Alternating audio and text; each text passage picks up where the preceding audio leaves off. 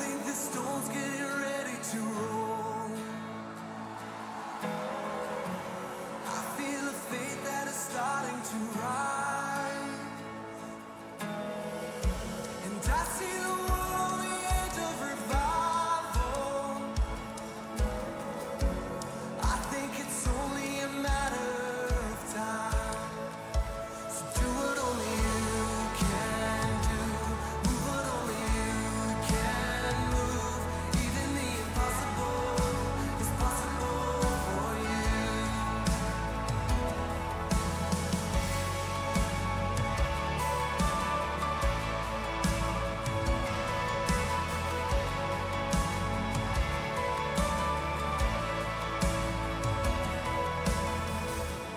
I see a grave that is hollow of power. I see a battle that's already won, and I see a church on the verge of revival. I see your kingdom is already come. So do what only you can do, move what only you can move. Even the impossible is possible for you. You can make the chains come loose. You can tell the mountain to move. Even the impossible is possible for you. Even the impossible is possible for you. You said it, I see it. You still do miracles. There's power in Jesus' name. All darkness defeated.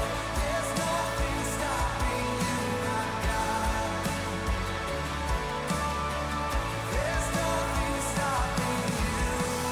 You said it, I see it. You still do miracles. There's power in Jesus' name. All darkness defeated. There's nothing stopping you, my God. There's nothing stopping you.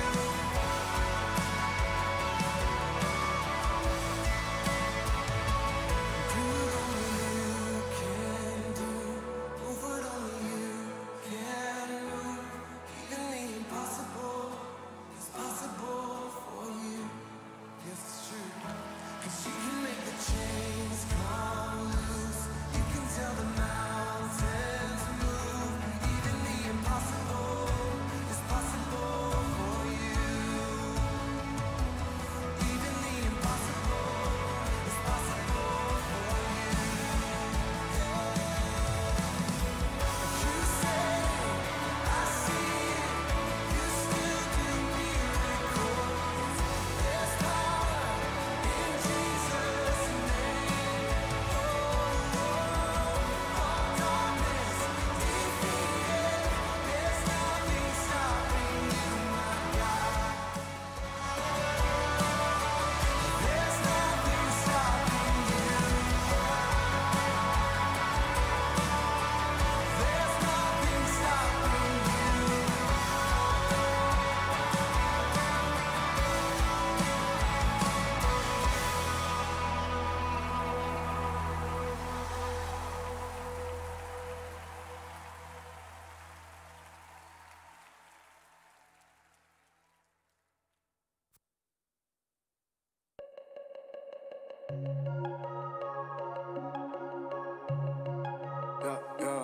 I need you to fight for me when I don't know what I believe.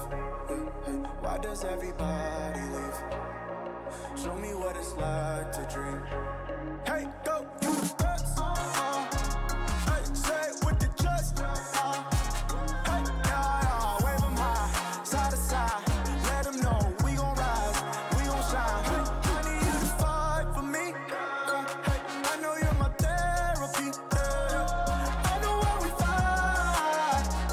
It's just to know we tried. Hey, I trying to keep it all clear. I got way too many thoughts, putting these expectations got me feeling stuck like, think I feel it all the time. Did I really miss my pride? I don't know how to cope when I'm low, but I know that you're close, that you're close. I've been away, yeah, losing my faith, yeah, hope I'm not late, trying to find grace, yeah, for my mistakes. Well, good evening, everybody. See you tonight. Thanks for being here. Hope you're doing all right. Thanks for being here tonight. Seriously, it's you never know. I know that I say that often, but that is the truth. Maybe I'm just showing my my anxiety. But I'm glad you're here. I'm glad you made it out tonight. Glad you're here safe. And crazy. I was telling the staff this morning, move some meetings around. I was telling them I hate talking about the weather because I hate small talk. I do care about people, but like small talk drives me nuts. So anytime I'm like, man, it's crazy weather, I'm like, small talk. Dang it, I hate doing that. So, but it has been nuts. And this morning it was so stinging cold. I think one of the guys told me it was like -17 when he woke up. Like that's what his thermostat said or whatever. Like, or his car. I'm like, yeah, thermostat. Yeah, it's cold. Yeah, Jen told me that too. They don't even know what to do with ice or anything. What's that? I lived down there for 6 years of my life. I lived in Dallas for 6 years. 2 when I was a kid and 4 for college. Jen and I lived down there the first year of our wedding, or our marriage. The first year of our wedding. It was real long. Dude, I'm in trouble tonight already. I just want you guys to know there's no telling what happens tonight. Yeah, real expensive wedding. But anyway, so we lived down there. And I remember one year it snowed. And, no, that's every week. I'm used to it, dear. That's okay. And I remember, again, so it wasn't like hey, let's go sledding right now. It's the best thing ever. There were so many of these that were going to the cafeteria, hijacking all of the trays and sledding. And I was like, you guys are idiots. First of all, that's not a sled. Like, it was just very strange. But anyways, you do what you do. So anyways, glad you're here tonight. We're having folks watching online, which is awesome. So thanks to all those folks that are watching online or participating in that way. But it's a good thing. So let's pray together, and we'll get started tonight. God, thank you for this evening. Thank you for one another. I pray for just a blessing tonight as we open your word. I pray you teach us some things tonight. I pray, Lord, for those that need encouragement, God. I pray that they'd find encouragement, Lord, in your word tonight, but also in your people. And those, Lord, who are feeling alone to participate and be part of community in that way, what we have here. And so I just thank you, Lord, for all of those avenues and just the ability to be together tonight. In Jesus' name, amen. Well, it's good to see you. Does anybody have any questions to start out tonight? We always like to, of course, one of you two do. So it wouldn't be a Wednesday night without that. Anyways, so could you pass that back? We'll just pass it through a bunch of people. No, it's great.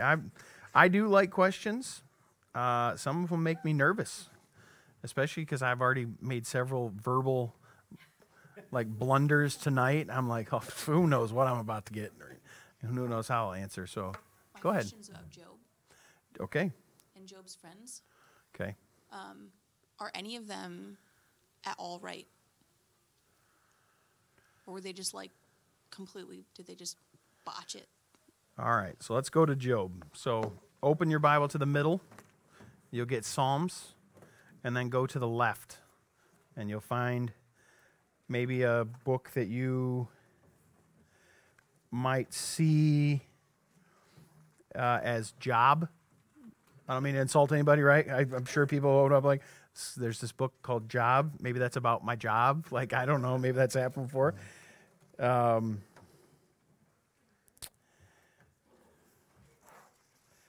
Job chapter 42.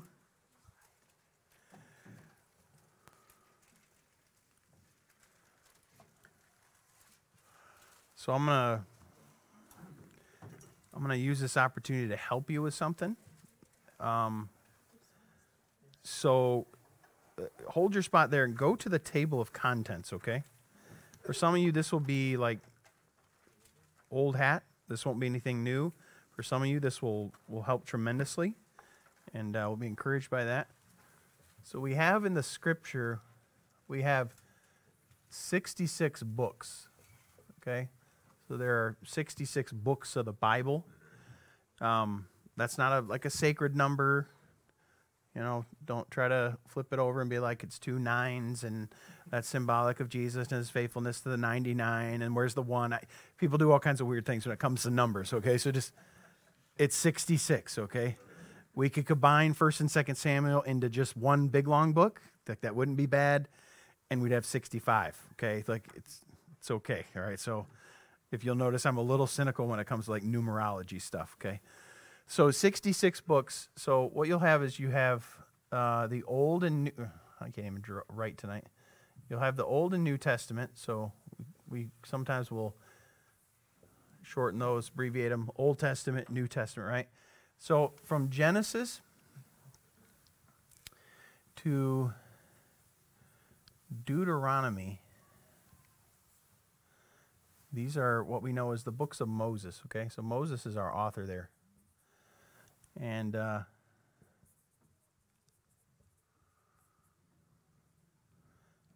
also called the Pentateuch. Okay?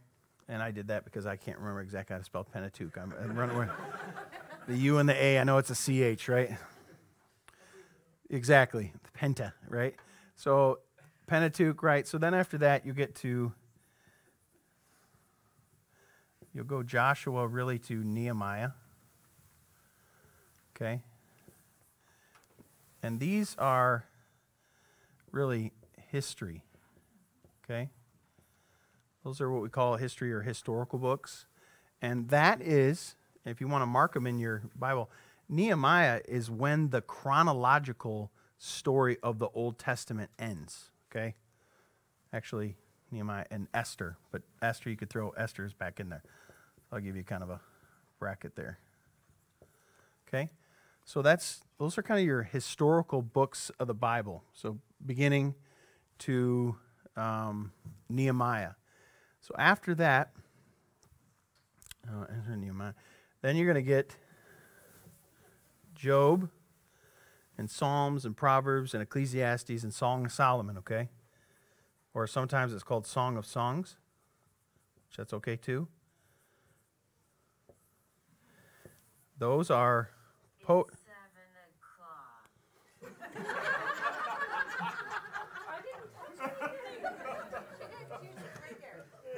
My hands were in my lap. That's one of the creepiest things I've ever heard.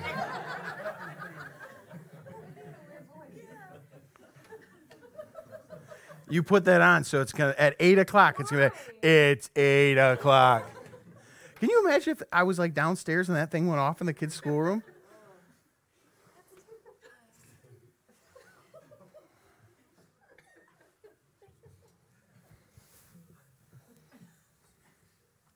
I'm glad you guys witnessed that. No doubt. I love you, no doubt. All right, so those are our poetry books, okay?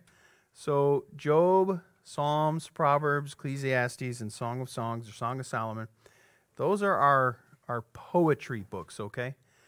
And so when we read these different books, so Isaiah after that is our, and basically everything after that, I'm just going to do it this way. Some of them divided into major prophets, minor prophets.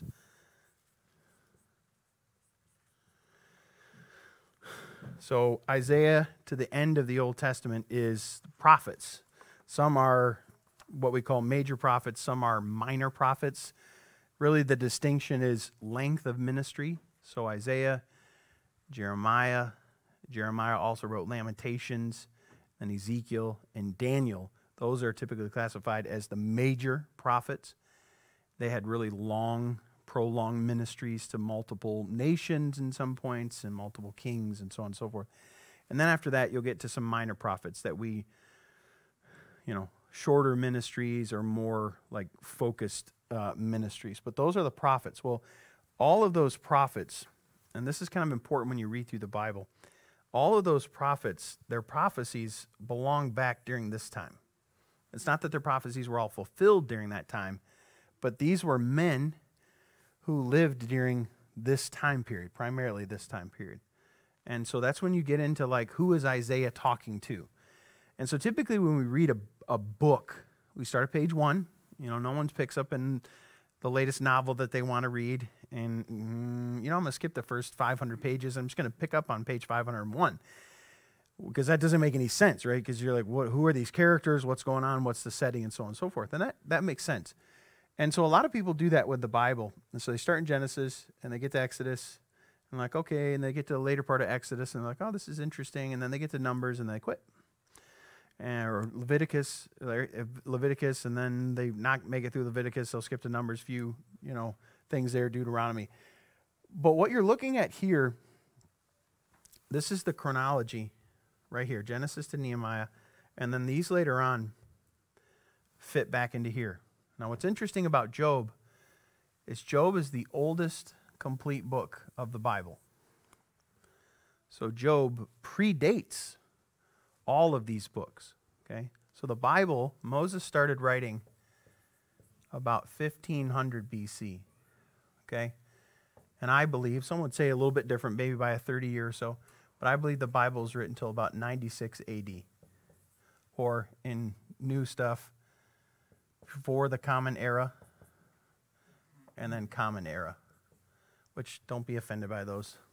It's just the way things go, okay? So that's about your time span of things. Well, Job predates that, okay? Job predates that, so it's an old book. A few fun things about Job, okay? And we'll answer that question. Job is a great book that mentions 2 dinosaurs, okay? Which is super fun. He mentions them in chapter 41. So you will see the dinosaur mentioned there named Leviathan. And then back just a chapter, a few verses, chapter 40, verse 15, you'll see the second dinosaur described by Job as Behemoth. So whenever anybody says to you, well, the Bible doesn't mention dinosaurs, you go, yes, it does. And it's 2 fascinating descriptions, but I want you to realize this, okay? You got to remember what you're reading. When you read Job, you're reading poetry. Okay? Poetry tells a truth, right? Poetry is communicating some things, but it's not communicating things in the same way that history is communicating things. So Genesis 1:1, in the beginning God created the heavens and earth, is not poetry. That's history, okay? And so there's a difference between looking at those passages of Scripture. So the story of Job, we're going to come to the ending. It's the best part. So Job is brought up in a conversation in heaven between God and Satan. Now, what's happening? What type of book is Job? I'm going to ask you to answer this. Poetry, okay? So it's poetry. Doesn't mean it's not factual, but its purpose isn't necessarily to teach history or timelines or even deep doctrines, okay? So just, you got to hang on there.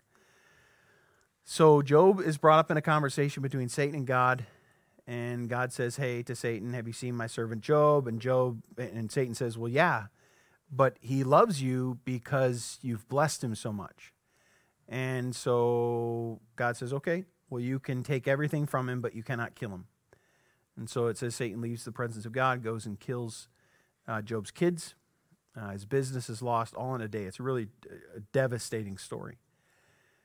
Job ends the chapter, the Lord gives, the Lord takes away, blessed be the name of the Lord. Like, it's crazy. So some time goes by, God and Satan have another conversation. Have you seen my servant Job? Satan says, well, sure, he's still your servant because you protected him. And Satan's like, people will People will say and do all kinds of different things if they're basically in physical suffering. That's a paraphrase of what Satan says to God. And so God says, okay, you can afflict him, but you cannot kill him. And so Satan leaves the presence of God and goes and afflicts Job with great boils. And so he suffers. So you can imagine as the story unfolds, people are hearing the news of Job. And it's like, what did Job do to make God mad, right? He must have done something, right? God forbid. I don't even want to say this out loud, but let's imagine tomorrow all of my kids die, God forbid, and next week I am, diagnosed as terminally ill. Somebody's going to say, what'd you do to God? Like, were you faking this whole time? Like, there's going to be some questions there, right? And so these things start to happen. So a few of Job's friends show up. 3 primary friends, and then like a younger guy who stays pretty silent until the very end. And Job has this back and forth conversation with them. And it's quite frustrating. Now, to Allison, to your point, it's not that Job's friends are not asking good questions, right? They're talking about some things. I think some of them, I think the oldest one really, really likes to hear himself talk. And so there's some interesting dialogue there back and forth. Well, here's God's response at the end of it, right? Job 42. After the Lord had spoken these words to Job, the Lord said to Eliphaz the Temanite, my anger burns against you and against your 2 friends, for you have not spoken of me what is right, as my servant Job has. And I think that is the most important theme of the book right there. And I don't want you to miss that. I think he actually states it maybe one more time, but that's it right there. I want you to see that. The end of verse 7, my servant Job. What do we see there that's really, really important?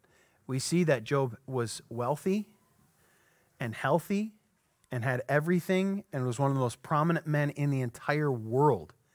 And God said, it's my servant. Meaning, doesn't matter what your position is here on earth, we all belong to God, right? We are servants of the Lord. But it's not necessarily in a rigid ownership way that God is saying it. It's in a I'm proud of this man, right? I love this man. This man brings me glory. So Job goes from being a father of many sons and daughters, sounds like Father Abraham, I'm sorry about that, to having no children and no heirs. But what does he remain? He remains a servant of God. He goes from being healthy and prosperous to having no health. And what happens? He's still a servant of God. And you come to the end of the book, and God still says, he's my servant. So to your point there, Allison, I think God was mad at the 3 older friends for coming to Job. And I think primarily what the Lord is saying there is that you have not spoken of me what is right. That's not necessarily about Job or some insights into Job that were all wrong or all bad, but what they were saying about God was not awesome.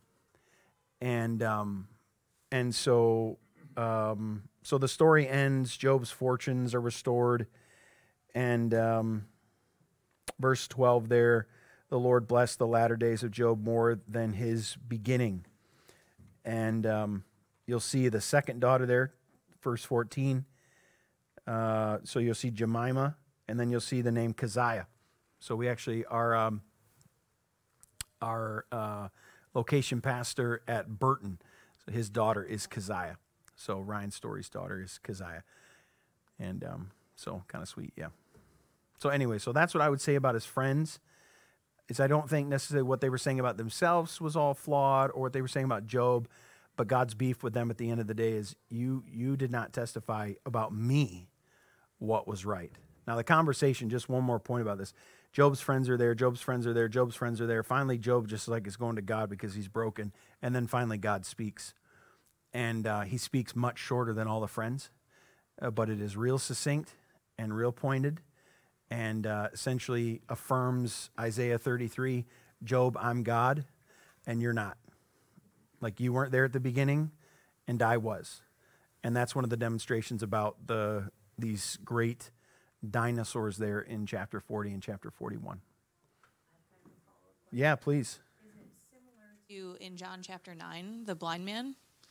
So we see in the beginning, we see the spiritual conversation between Satan and God saying, have you considered my servant Job?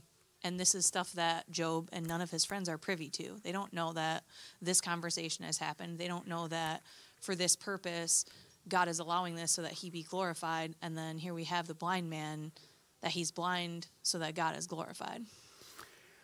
Yeah, I mean, it's what we talked about last week a little bit, right? The four most important truths that I believe, right? God's in complete control. All things exist for his glory. So it is similar to John 9. Those are passages that I would use together. It's also Exodus, I think it's 3 and 4, Moses at the burning bush. And Moses said, I can't talk. And God says, who made man's mouth? Who made the blind? Who made the dumb? Who made him speaking? Who made him seeing? I'm the Lord, I do all of this. And again, I'm paraphrasing. So the Lord says that he does that. And then we see more throughout the scripture, his purposes in doing that ultimately for his glory. So, yeah, I think it's, again, the book of Job it's a tough read. As much of it as that you can read at one time is best because you're really stepping in the middle of a conversation. So just imagine two friends talking back and forth with each other. And you can feel Job's frustration with his friends. Like, I thought you were with my friends. Thanks a lot. This has been super miserable. There are some good points about grieving there. They do show up, and for the first, how many days, Jen? For the first, yeah, they just sit there quietly. They don't say anything. So there's some positive there, like, hey, I mean, they probably should have done it for another 7 days, honestly. But they sat there for a while to just be with their friend in his suffering. So some good principles there. Love my whiteboard. Thank you, John. Just want to say it again. Okay. Thanks, Jack. I have a Catholicism question. Oh, man, okay. Obviously, today is Ash Wednesday. Mm-hmm. I heard on the radio today them talking to, whether it was a priest or bishop or whatever, who said because of COVID, they're now, instead of placing the ash, they're sprinkling the ash on people. And he said he learned this when he was in Rome with the Holy Father, and it's throughout the Old Testament that it talks about this. Is there examples of that? Because I don't know Catholicism, and I've never heard this. It's, wow.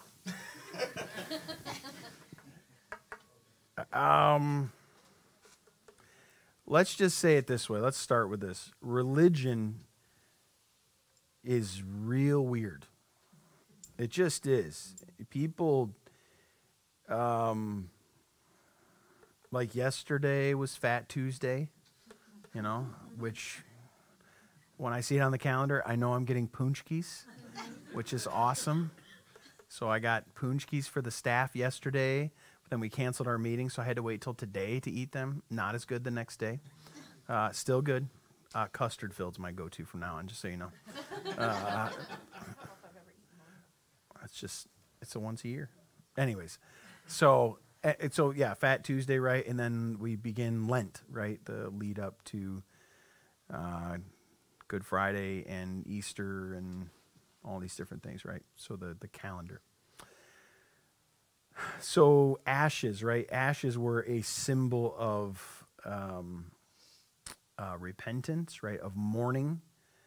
The one that I can think offhand would be Jonah. I know there will be many of them, but this is the one I can think of offhand.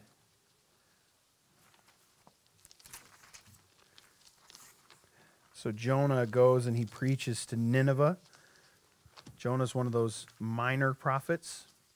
Minor, not because he wasn't important. Okay. So there in Jonah, take your time to get there. These are all like good experiences. If you're not super well versed in the Bible, take your time. So it's going to be in the Old Testament. So if you're into the New Testament, Matthew, Mark, Luke, John, you've gone too far. Back up, take a left. It's tucked in there. It's after Obadiah, which is a super short book, but you'll probably miss, so don't worry. But Jonah is a preacher. He's sent by God to Nineveh. Jonah is the Jonah and the great fish. It's not a whale. Sorry. Ruins the whole story. Except for I do like the Jonah reference in the first Avengers movie. It makes me smile. You get that reference? Okay, good. Sometimes I make these nerd references and people are like, oh, you're a huge nerd, Josh. And I'm like, so. I'm all good. All right, so Jonah chapter 3, verse 12. He goes there, he proclaims God's judgment is coming on the city. Word reached the king of Nineveh, and he arose from his throne, removed his robe, covered himself with sackcloth, and sat in ashes. Okay, so you can see there it's the whole idea is he is in sackcloth. He's really taking a physical posture. What he is wearing is symbolic of his repentance, his grief, his fear, his sorrow, all those things. So then you have he sat in ashes. I'm sure there is a symbol, like a scriptural understanding of ashes, and why people did that throughout the Old Testament. I do not know that offhand. But yeah, so there's a connection between ashes and repentance and mourning and repenting of sin, turning from sin, and all those things. So, The actual fact of sprinkling people with ashes isn't a common theme. I no, Okay. not that I know of. I mean, I could have brought some ashes tonight. We could have done that. I don't know. I do remember, for me, just an interesting story. I remember being in college, and my senior year, so the year of our year-long wedding, I had to go to a junior college around the corner to take Spanish, so that I could graduate. So the Lord worked everything out. So I took 4 semesters of Spanish in 2, and I still don't speak Spanish, which is an embarrassment. As soon as I got my 3 A's and a B, I'm like, sweet, I got my degree, I'm out the door. Cool story with my professor and everything. But there was a girl that came in on Ash Wednesday. I didn't know it.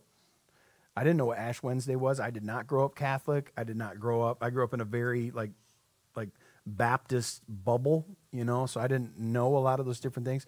And I remember having ashes on her forehead, and I was going to say something, and I thank the Lord above, because I felt the Holy Spirit be like, shut up. And then I'm like, well, this poor girl's got this thing all over her face.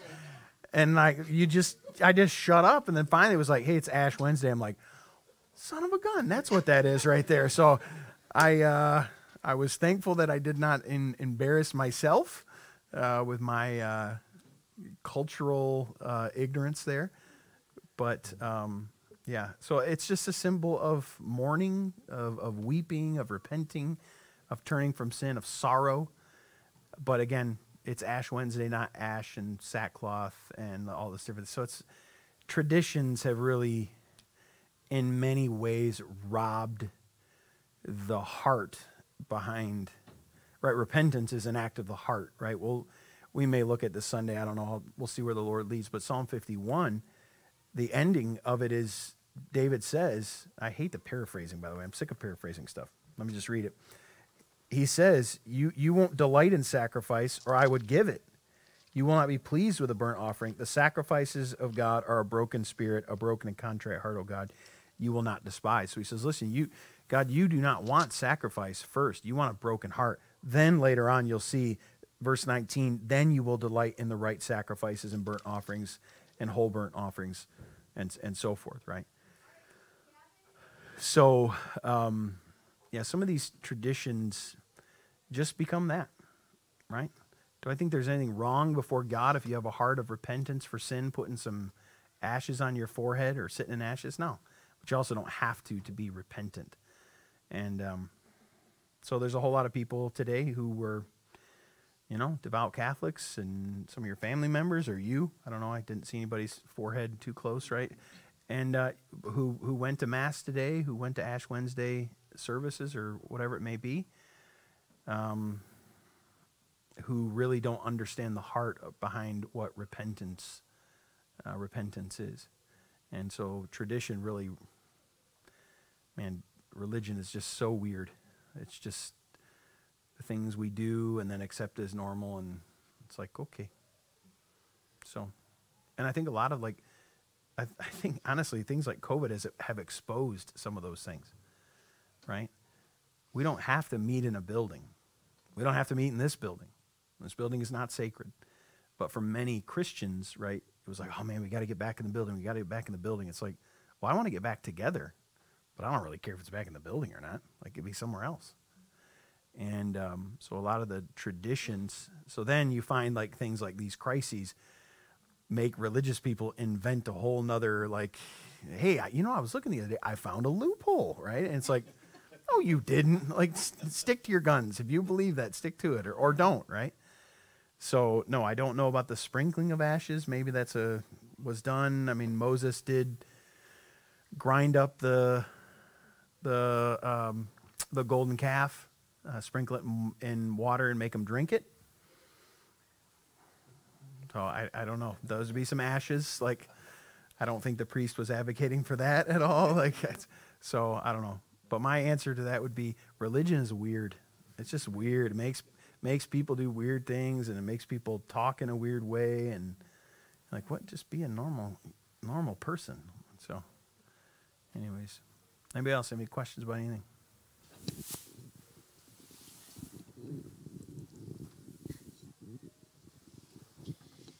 We were doing a devotion together, and I love MacArthur. We listened to Tale of Two Preachers. It was so good. But did you listen to it? It was so good, yeah. But it's one of my favorites. This is about.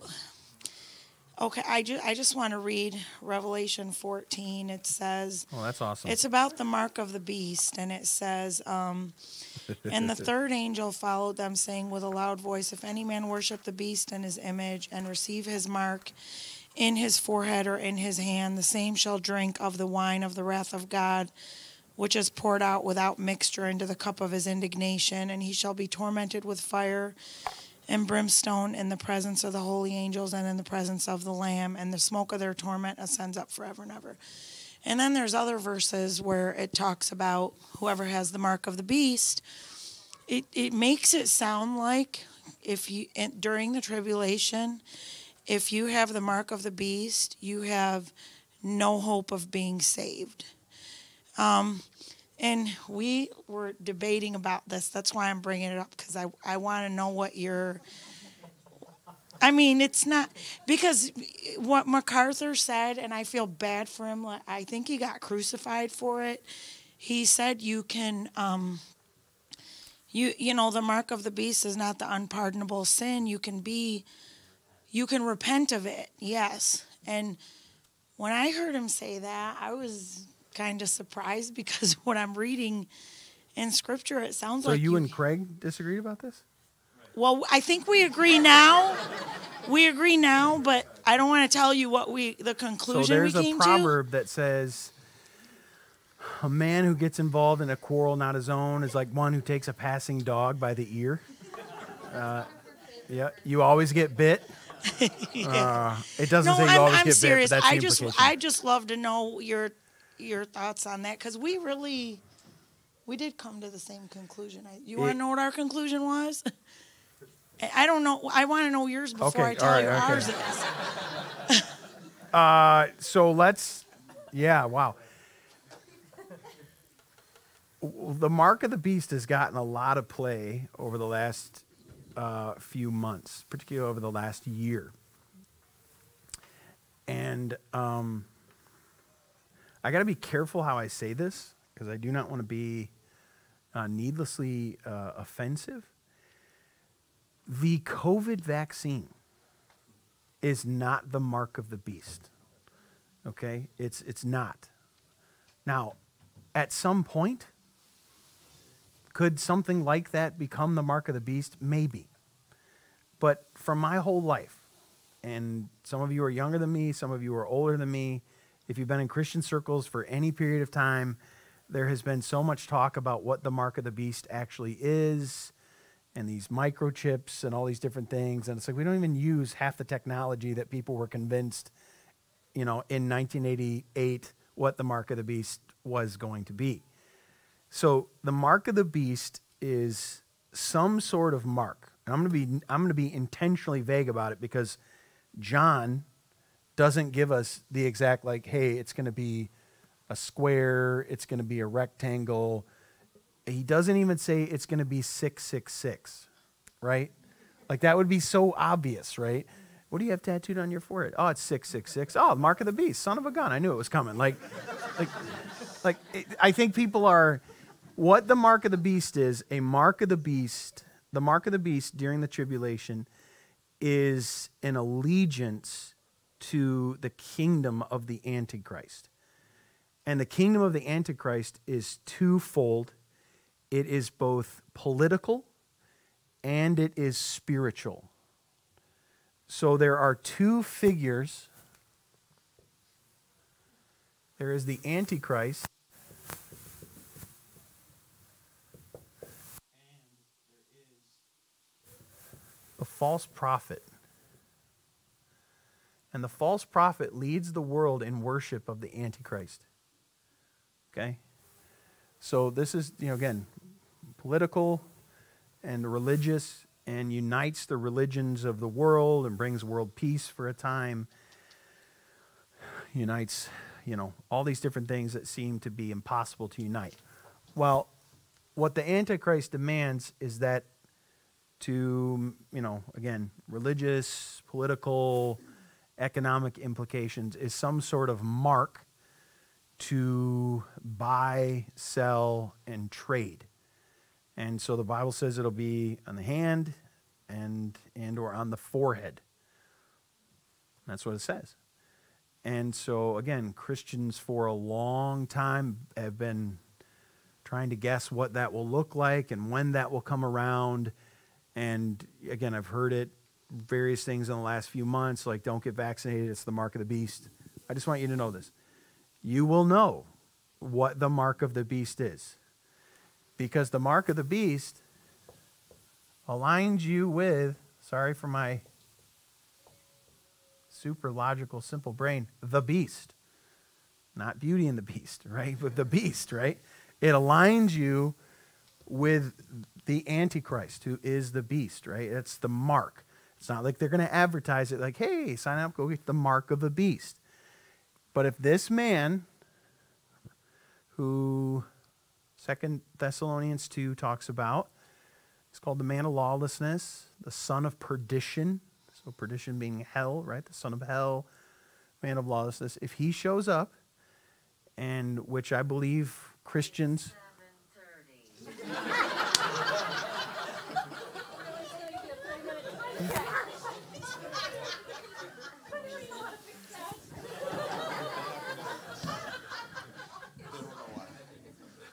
I hope people online can hear that. It's like, what the heck?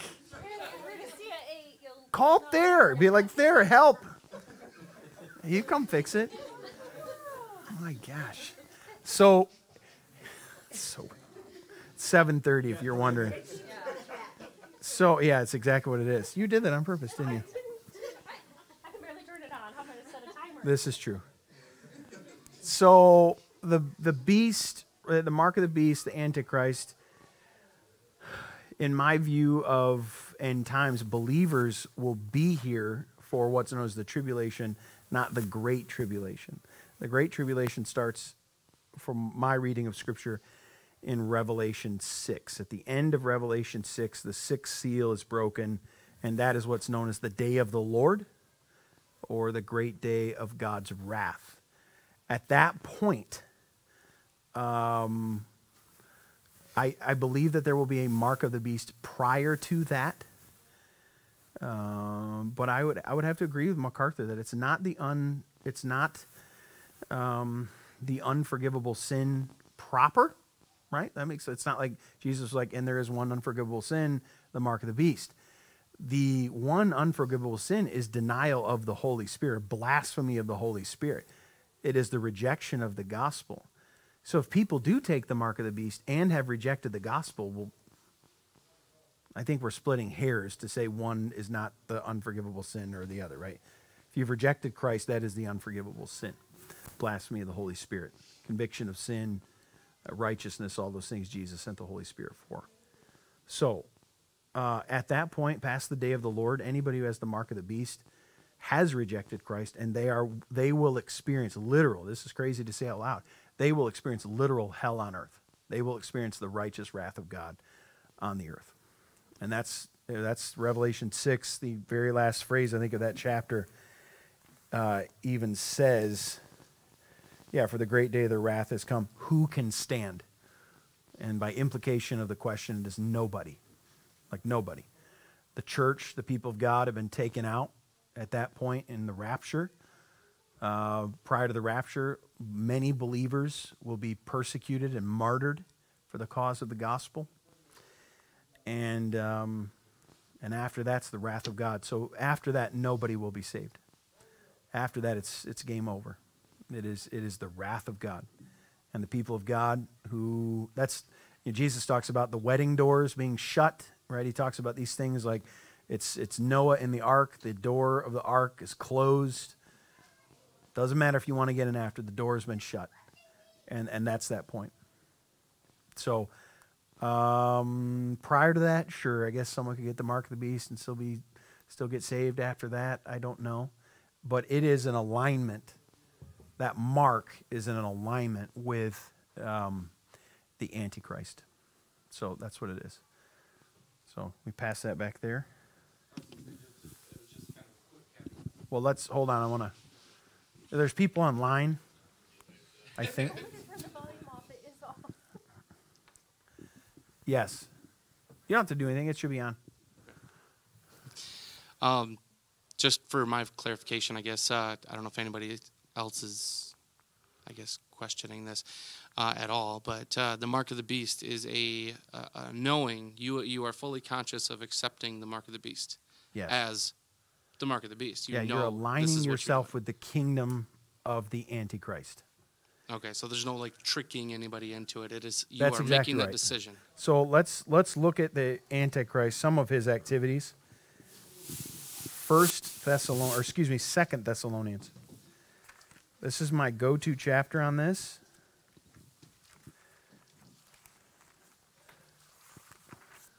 I don't know if the Antichrist is alive.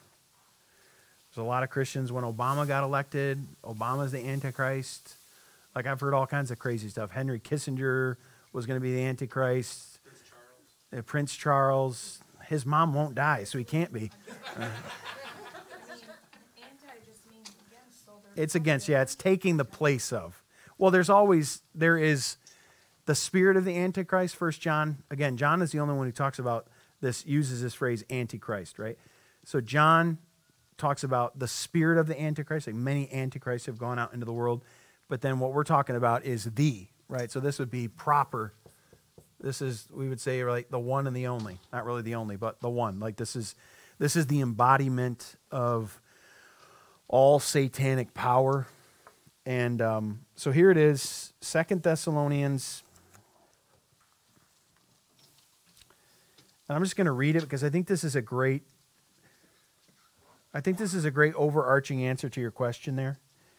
Chapter 2, verse 1, now concerning the coming of our Lord Jesus and our being gathered together to him. So that's, the word rapture is not in the Bible, but this is how it's described. Our being gathered together to him. We ask you, brothers, not to be quickly shaken in mind or alarmed, either by a spirit or a spoken word or a letter seeming to be from us, to the effect that the day of the Lord has come. So what's being talked about here is the day of the Lord. Scripture says, verse 3, let no one deceive you in any way, for that day will not come unless the rebellion comes first, and the man of lawlessness is revealed, the son of destruction, who opposes and exalts himself against every so-called God or object of worship, so that he takes a seat in the temple of God, proclaiming himself to be God. So what the Antichrist will do is the Antichrist will seek to, right, unite world powers, right, unite world governments. He'll want to unite world religions.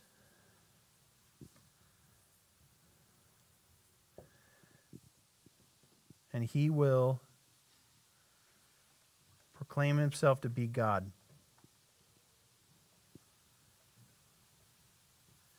And he will receive worship as God. So when a world figure shows up who can accomplish these things and presents himself to be God, he's the devil. And that's what the scripture says. So Jesus tells us these things. He said, I'm telling you these things so you don't have to be surprised or shocked, so you won't be duped. So people will, I guess I want to rephrase the way that I said something earlier to you. People will knowingly follow the Antichrist or not. Okay, so people will look at whoever this person is and say, okay, I'm following him. I don't think there's really an idea that it could be a her. So I'm following him. And I'm seeing these things happen. And this is a matter of worship. So it's not going to be an accidental thing. So again, I think a lot has been made about different things. If you feel a conviction or have a desire or have gone and got a COVID-19 vaccination, that's your prerogative. That's up to you. The people have tried to tie all kinds of spiritual things to that, which I think are erroneous and wrong. And frankly, if I could draw the lanes of authority on here, I ran out of whiteboard, John. Sorry. Right? That's outside of my lane of authority. Right? Your medical decisions are your medical decisions. And I don't have bearing on that.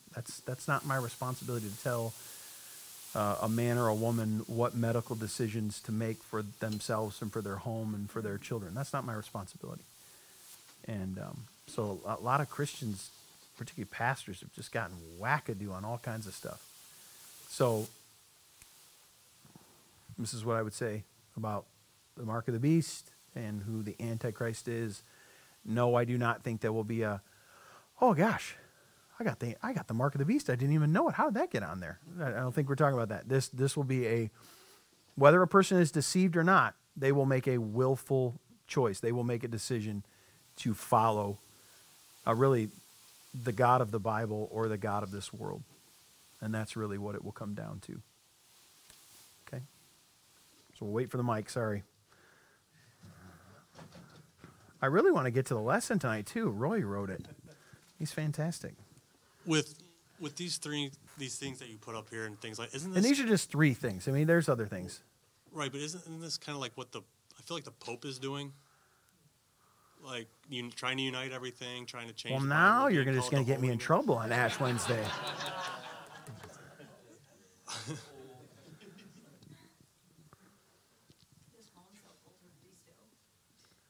So, gosh, I don't even. You can't use the other 3 feet of board. Yeah, no, I think Thayer has the camera over there. People call me. Does he? Okay. No, I want to think about. So, it's a really fascinating question. I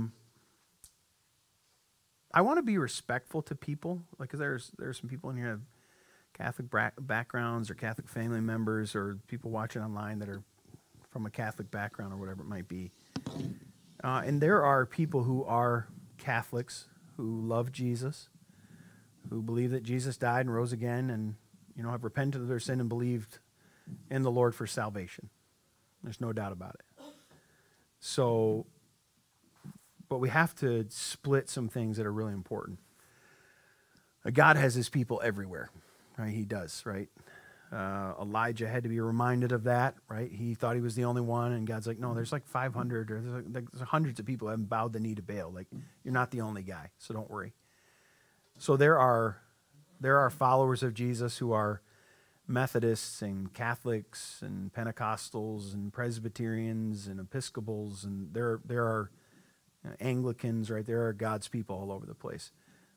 And then, of course, in all of those types of labels, there are frauds.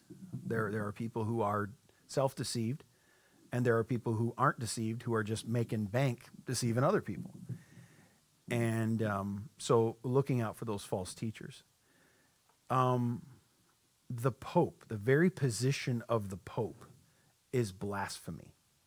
It's blasphemy. It is blasphemy against God to say that any person for any portion of time is sinless.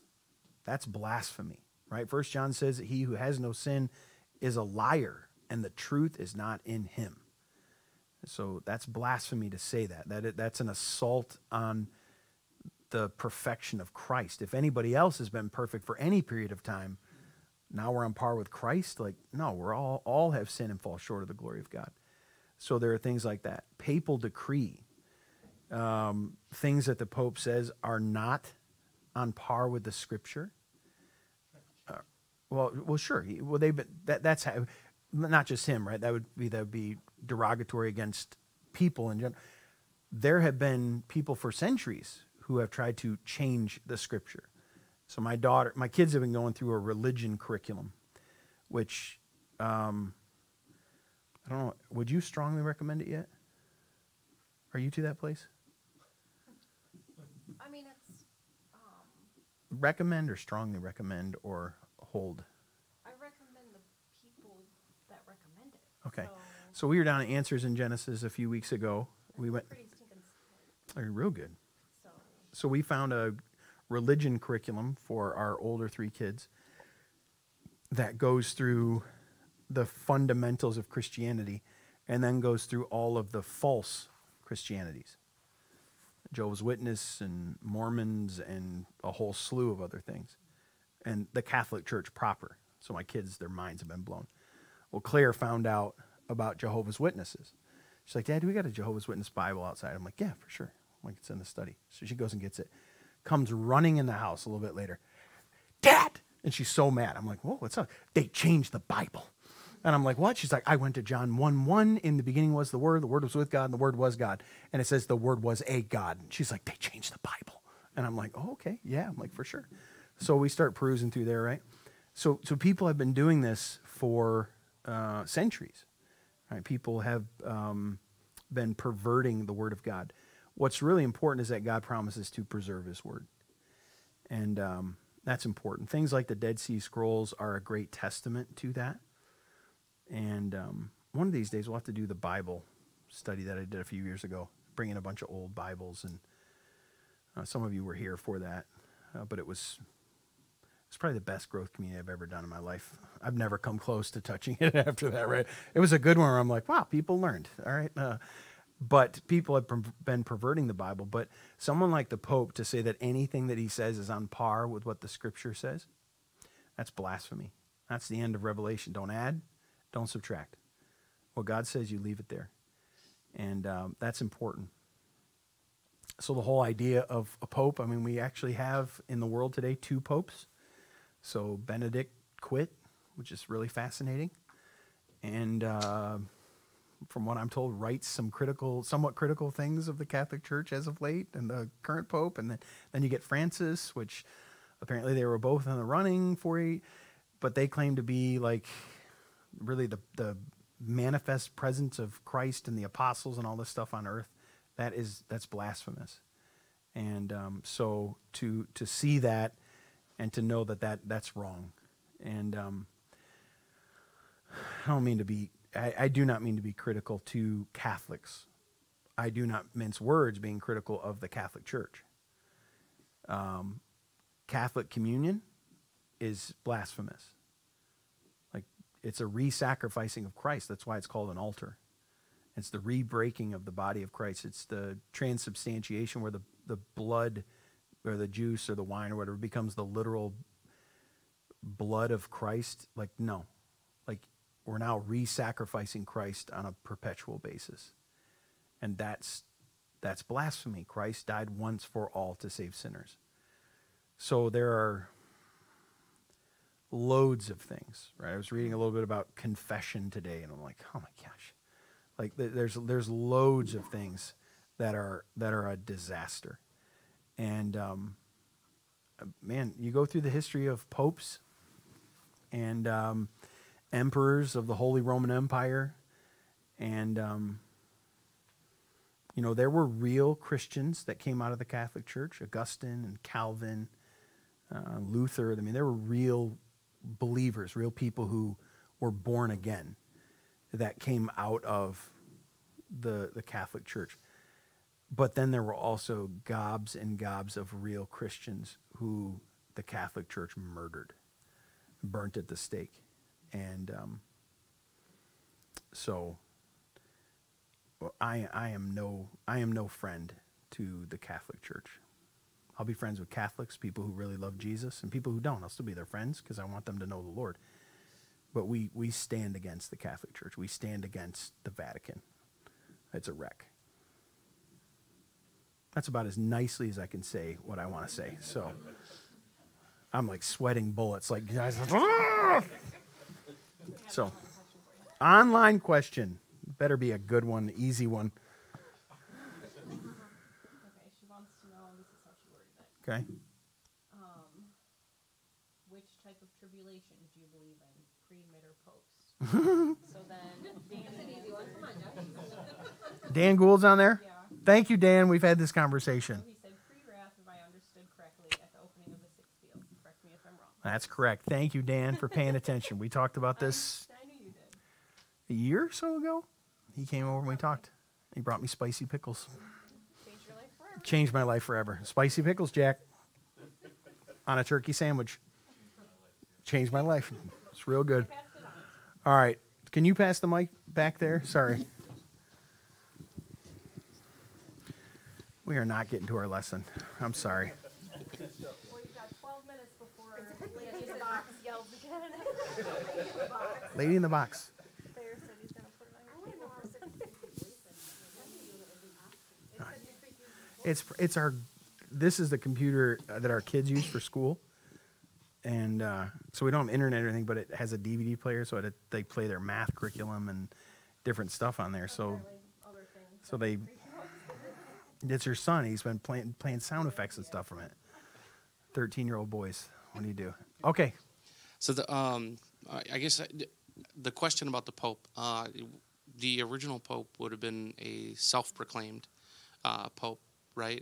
I read somewhere that there were 5 bishops around the world, and the Pope he kind of ostracized himself and put himself above the other bishops, and then proclaimed to be a higher religious leader.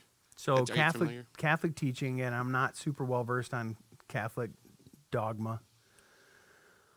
Catholic teaching is that Peter was the first pope. Okay, so you get into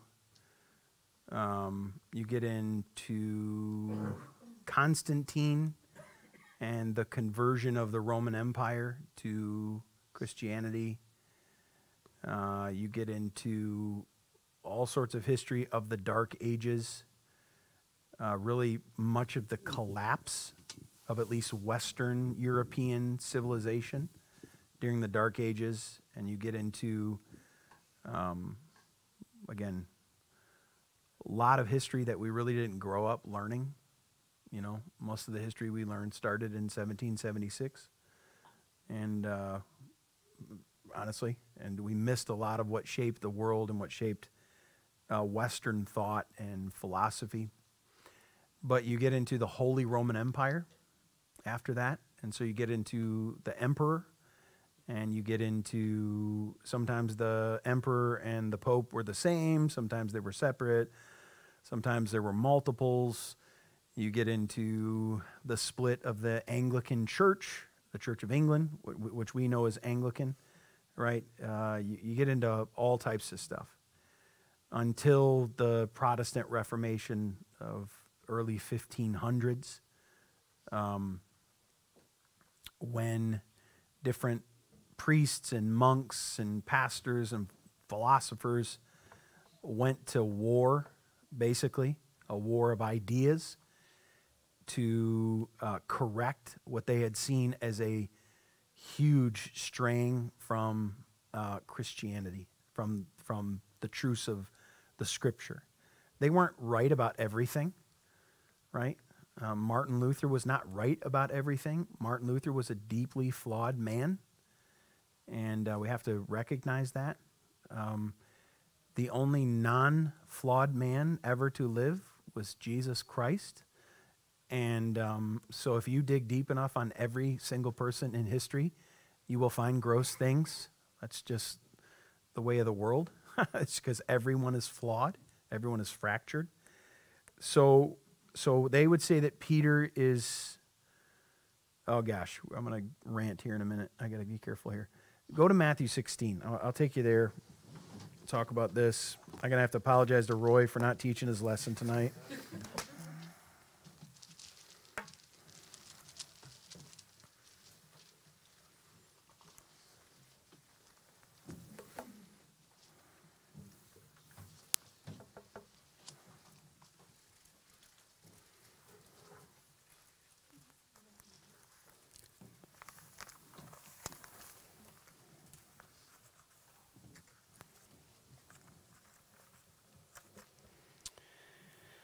All right. So Matthew 16, this is Jesus. He asked the disciples there in verse 13, so Matthew 16:13, who do people say that the Son of Man is? So Son of Man was a messianic title from the Old Testament. And they said, some say John the Baptist, others say Elijah, others Jeremiah, or one of the prophets. So basically Jesus says, who are people saying that I am? And some were saying, hey, you're John the Baptist, come back from the dead, or not have died at all. Jeremiah, the weeping prophet. Elijah, right? Calling down fire from heaven. Stopping rain, I mean, all kinds of stuff. Or one of the other prophets. And he said to them, but who do you say that I am? Peter replied, you are the Christ, the Son of the living God.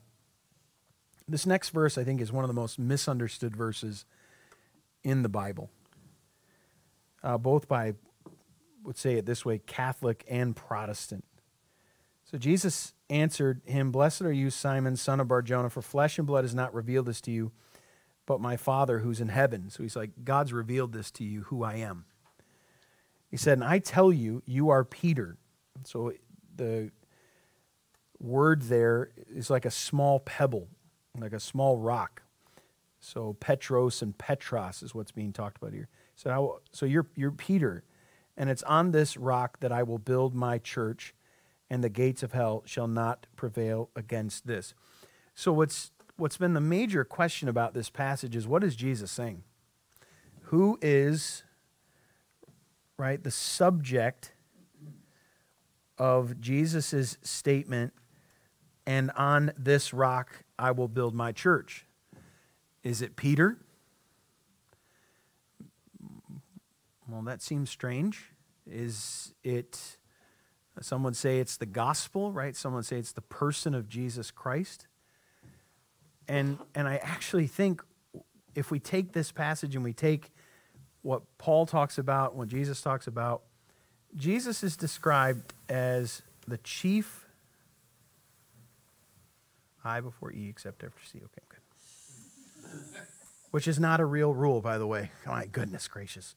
All right, so Jesus is described as the chief cornerstone, right? So I'm going to try to do something here.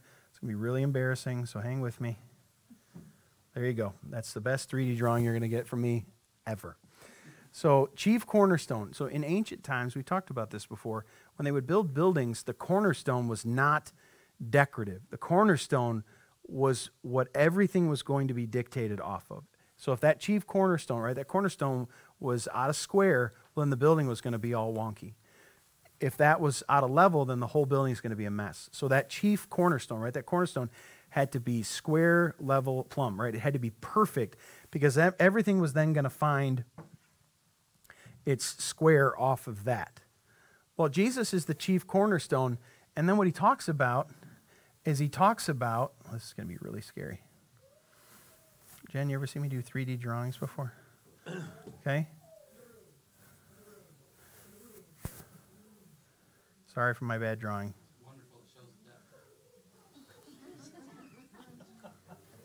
I'd like to go that way, but I don't know how to. So I'm just going to write their names here, right? And you can just imagine it going That way, if I was Chuck Lindsay, I could actually draw. I need to show Chuck this, right? He's going to see I drew. Jesus is the chief cornerstone. And what does he do? Ephesians 5 talks about God gave us apostles, prophets, evangelists, pastors, teachers for the building out the body of Christ, right, equipping of the saints, all these things. So what is the church built upon? Well, it's built upon, we all find our square, level, and plumb from Christ, right? We know, right, that we are redeemed by the work of Christ. Well, then, one of the things I don't like about this passage, the interpretation of this passage, is that people say, well, Jesus is talking about the gospel here. Well, he doesn't say that, right? He doesn't say that. The gesture isn't implied in the passage. It's not like there's a bracket saying Jesus touched his chest to imply himself. Well, he is the chief cornerstone, but what he's saying is, I'm going to take this, you bunch of small pebbles, and I'm going to line you up as the foundation of the church. And so he took people like Peter, James, and John. Judas bailed on him, so what did he do? He went and found a 12th apostle of the Lamb whose name was Paul. And that's why in Acts chapter 2, the church was devoting themselves to the apostles' teaching. Well, where did those apostles, right, if you can imagine the lineup here, where did they find their teaching? The chief cornerstone. And then over the centuries, the church has been built upon that. So there's a special honor for these guys, right? They're not the Pope. They're not holy. We're going to talk about, I think, as the Lord is leading me this weekend to talk about Peter a little bit, they weren't like blameless and innocent, right? They were flawed. But what did Jesus do? Jesus lined them up with himself, the chief cornerstone. And then he built the church on there, right? Paul calls it the pillar and buttress of the truth, right? We're the fortress, the testimony to the truth. So one day when we get to heaven, there will be, we've talked about this before, 12 names listed as apostles of the Lamb. And sorry, Acts chapter 1, some people are like, oh, it's going to be this other guy. Like, no, it's Paul. Okay? Paul is the last apostle of the Lamb. It's not, I don't remember the guy's name in Acts 1. Poor guy. It's not like he was a bad guy either. He was a good dude. Matthias, yeah, thank you. So it's not Matthias. Matthias was a follower of Jesus, but he was not the 12th apostle of the Lamb. So again, if anybody claims to be an apostle of the Lamb, there's only 12. There's no more than 12. Yeah, that's it. There's apostles of the church, meaning people who are sent, but there are only 12 apostles of the Lamb. And those are the foundation of the church, along with the prophets, and we rest upon that. Okay? So, Peter is not the first pope. Peter is a portion of the foundation of the church upon which we rest. So he is great. He's to be honored, but he's not to be worshipped. He was not sinless at any point here on earth. Now, the other thing with the Catholic Church that is blasphemy is Mary. Okay? Let me say this. Mary's great. Right? Mary's awesome. Like, Mary is a riveting and inspirational woman. She is highly favored. Right? Of all the women on planet Earth at all times, God chose to have her born at that exact time so she could carry the Son of God. Like, she's awesome. Like, she's worthy of respect. She's worthy of honor. She's worthy of saying, man, this is an inspiring example. She is not to be worshiped or prayed to, because there's only one mediator between God and men, the man Christ Jesus. Right? That's it. So this is another thing about.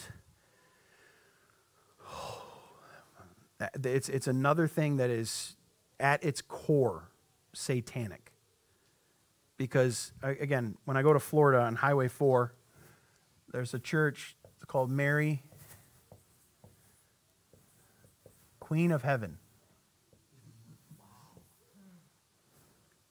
Mary's not the Queen of Heaven. She's great. Can't wait to meet her. Like, what the heck were you thinking? How was the conversation with Joseph, right? There's many things to talk about, right? Like, what did it mean when it says you pondered all these things in your heart? Like, I just need to know. I don't know what that means, right?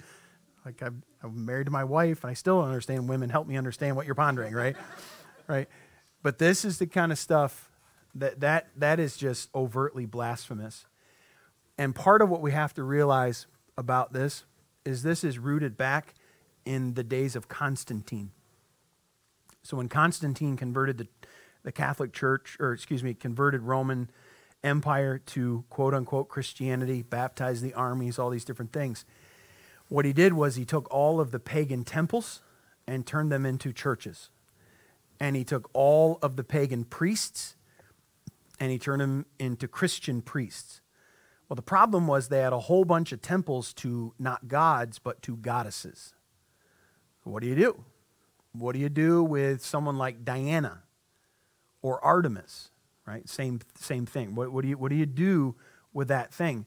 And so if you want to just blow your mind, go look at old statues of Artemis and Diana and all these female gods and goddesses. Well, we can't have them worshiping a false god or goddesses, so what do? We give them, quote unquote, Mary, the mother of God.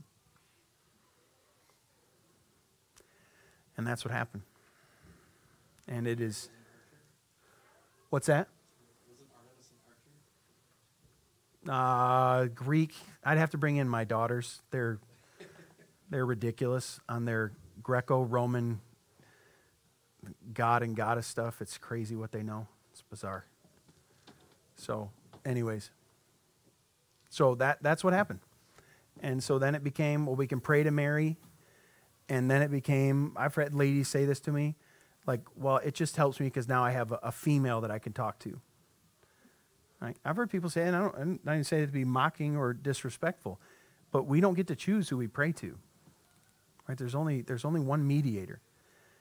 And so I'm thankful for some of the Catholic influence that taught people that Jesus died for sins and rose from the dead. I'm thankful for that. Did it say it was 8 o'clock or did it skip it? Oh, it turned out. It's 8:04. So, yeah, it's so creepy. So this is a major problem, and we don't get to choose who we pray to. It is Jesus. He is the one mediator, the one intercessor. Okay. I know we talked about a lot of holy heavens. Does anybody have any follow-up questions? Because I know we hit a lot. I just want to give you a chance because we've we've machine gunned a lot of stuff here. What was your answer to the tribulation question? I didn't really hear it. Was your question online when the rapture, what you think the rapture timeline is? I need a longer whiteboard. Start there next week. I'll give you a quick answer. You ready? What's that? What? To be continued. TBD? Your TV? I hate to be continues. Now, I can't even watch the movies anymore, but I remember when I was a kid and Back to the Future 2 was to be continued. I was like, seriously? What the heck just happened? Can't even watch them anymore now. It's terrible.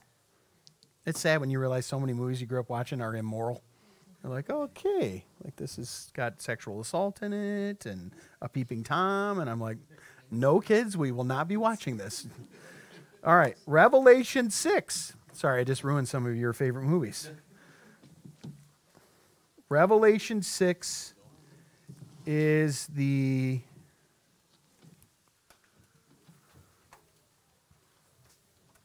I don't know when the last time I drew a timeline is, but this is fun.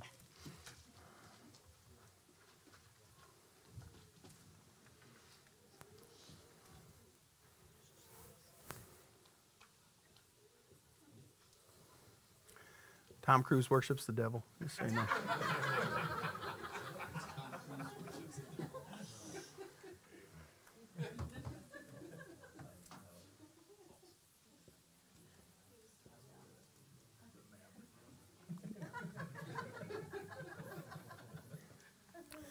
All right, so what you have is you have the the outline of what we would call, Jesus would call the tribulation.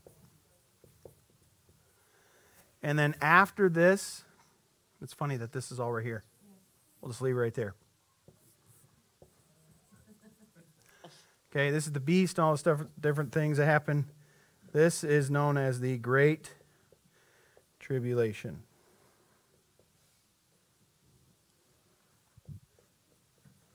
Okay, so just real quick. I know you know how much I love when you write down things that I say. It's just like, it's great. I told you, at the end of the day, I want to end loving the Lord and my wife liking me. So it's a big deal. I think we're on course. Sixth seal. So he opens the first one, and you'll see, behold, a white horse, verse 2, its rider had a bow, and a crown was given to him. He came out conquering and to conquer. So the first seal is the Antichrist.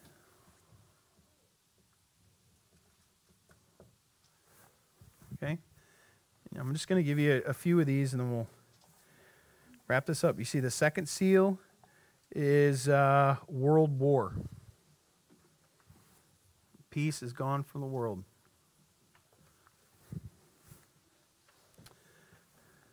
I guess I could hold this instead. I need an earpiece. Just need to talk in them sometimes. Thank you. You're so good to me. All right, so you see famine. What's the fourth one, Lo? Did you see? Was that a threat or was it actually death? Persecution, right? Next one I have avenge believers' death. Yeah, persecution. Okay, and then day of the Lord. You're good. Thank you. So that's what you're looking at. So I believe that here, day of the Lord, is what 2 Thessalonians chapter 2 is talking about. And that will be what it's described there. I pointed out our gathering together to Him. We know that as an event that has come to be known as the rapture. But I believe that's when that will happen.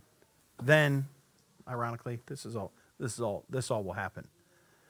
So, Antichrist is revealed. Well, what's he going to do? A lot of good things. Then you're going to have world war. You're going to have famine. You're going to have mass persecution of believers. So the image in heaven is the believers go to God and say, "How long, O Lord? How long? We have our brothers and sisters on earth. Like, how long, O Lord, until you're going to avenge our blood? Like, our lives were taken for the cause of the gospel." And the scripture says God gives them a white robe and says, "Wait a little longer." So then persecution, then the day of the Lord comes, and then is the vengeance of God upon the earth, what we know as the Great Tribulation. Just to add to what you're saying, Matthew 24. Is knocking at the door. 24 is all about the tribulation. And then verse 29 says immediately after the tribulation of those days, not before, after. Yep. The sun will be darkened, the moon will not give her light, the stars from heaven. And It's exactly the language of Revelation 6. Yep.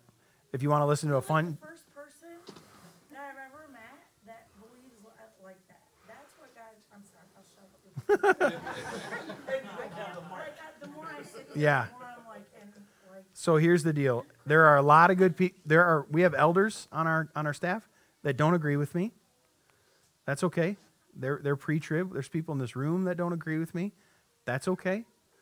I don't like some of our elders are some of the finest students in the Bible. Like if you listen to Chuck Lindsay over at our Grand Blanc location, he is a great student of the Bible, loves the Word of God, great reverence for the Scripture.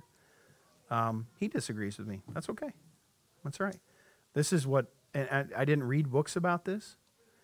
I read the Bible, and this is what I felt like Matthew 24, Mark 13, Luke 21, 2 Thessalonians, 1 Thessalonians, and Revelation were saying. You can come to your own conclusion, that's okay, as long as it's rooted in what the Scripture says. I will make one recommendation to you. there's a Johnny Cash song called Matthew 24. So that's my gift to you tonight on the way home. So just listen to it and then think about the fact that my 6-year-old daughter, who has no upper teeth, right, her top 3 teeth are gone, sings Matthew 24 is knocking at the door. So from Johnny Cash. It's kind of fun. All right, everybody. Let's pray real quick. We'll get out of here. Thanks, Lord, for tonight. Thank you for your word. Thank you, Lord, for just your truth. Lord, I pray that with a respectful and gentle spirit, Lord, we would discuss people who believe differently.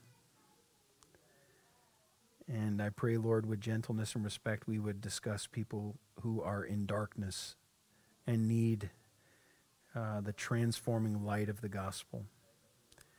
I pray, Lord, that your revelation to us would not lead to an ounce of pride, but that your revelation to us would lead to great humility and great grace, because that's what we've received from you. So thank you for tonight, Lord. In Jesus' name, amen. See you, everybody. Tell me, did the enemy plan as you took up that cross? Tell me, did the darkness crumbles as you roll back that rug? 'Cause I know your life is a life in mine. I know your love is the reason why. I'll sing the night into the morning. I'll sing the fear into your praise. I'll sing my soul into your presence. Whenever I say that, let the devil know not today.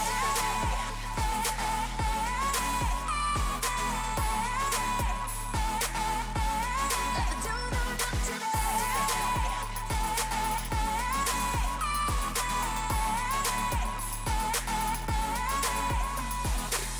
You loosed it down, death, crushed the devil's head. Fear is just a liar running out of breath. The fire beneath your feet, I'm standing on Jesus tonight. So let the devil know not today. Let the devil know not today. No, no, no, no, not ever again. Jesus, let the devil know not today, not today, not today. I'll sing the night into the morning. I'll sing the fear into your praise. I'll sing my soul into your presence. Whenever I say that, let the devil know not today.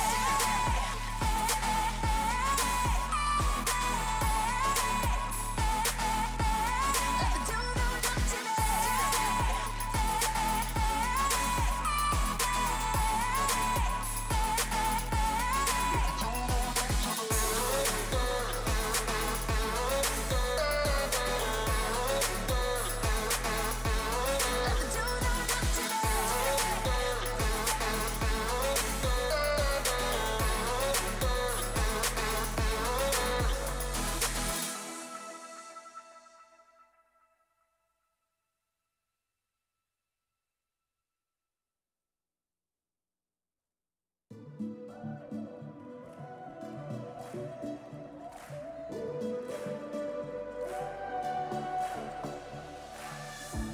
When night has fallen, when fear is coming, still you're calling me.